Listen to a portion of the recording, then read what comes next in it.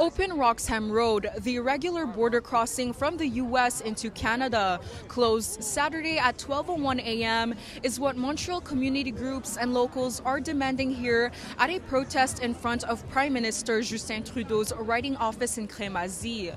The closure of Roxham Road, they say, means refugees and asylum seekers will have to take more dangerous routes to enter Canada.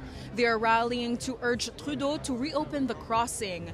They are also asking the government to grant asylum seekers and undocumented migrants permanent resident status.